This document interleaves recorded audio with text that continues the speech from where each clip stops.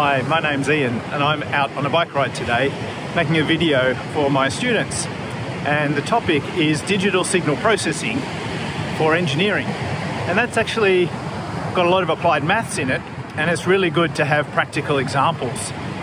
So that's what I like to do on my videos. So I make short videos that are punchy and on a very specific topic, and really focuses the mind and really ignites the curiosity of the student. That's what I really like to have in my teaching, is igniting the curiosity of students. So I take what I call a solutions-based approach to teaching, and I really like to focus on giving students tools that they can use in the future challenges that they have in their employment and in life in general. And I think you can see, if you add a bit of personal touch to the video, then it really helps the students to grasp the topic, engage with you, and it's quite fun for yourself as well, getting up, visiting beaches like this and really enjoying the process of teaching. So I thought I might take you behind the scenes a little, show you some of my thinking in making my videos and show you the process of doing it, what's involved. A lot of my videos are just paper and pens, not out on my bike, and so I really want to show what the key ideas are there and how I've made a success of my videos. The students really like it, so let's go behind the scenes and take a look.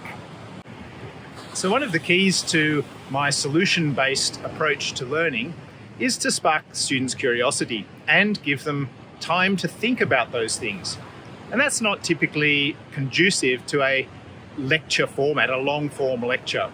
So I like to make short videos that focus on three main questions. They're either a what question, a how question, or a why question. And I like to start with what, because that is really about the curiosity. What is this thing the students heard of?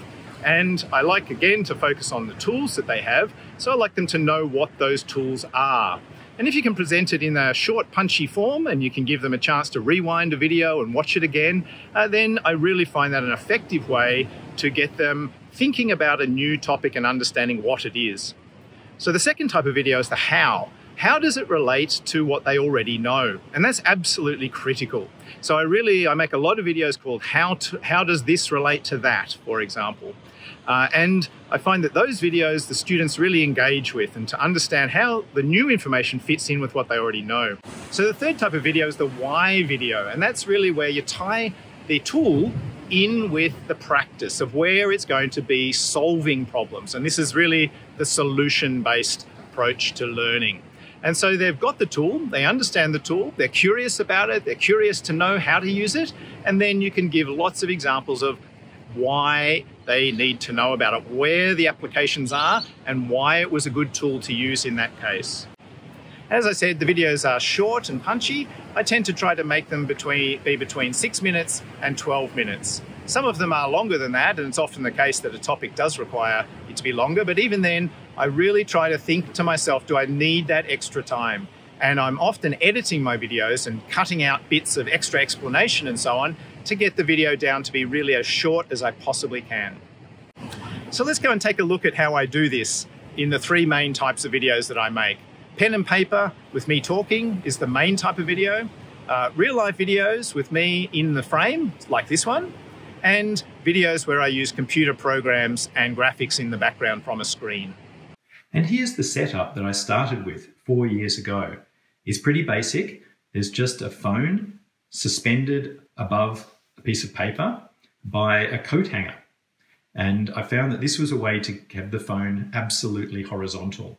And this really points out that the most important factor is the topic and the message, and really trying to spark that curiosity in the student, really at a personal level. So one advantage you get is that you can make videos like this, where you can see my hands and I'm drawing things on the page with a real pen, and it really, I'm trying to give the impression and the feeling that you're sitting next to me, so that the student is sitting right next to me and getting personal tutoring, personal attention, and answering questions in a way that you would if you really were sitting next to somebody. And I really find that to be highly effective.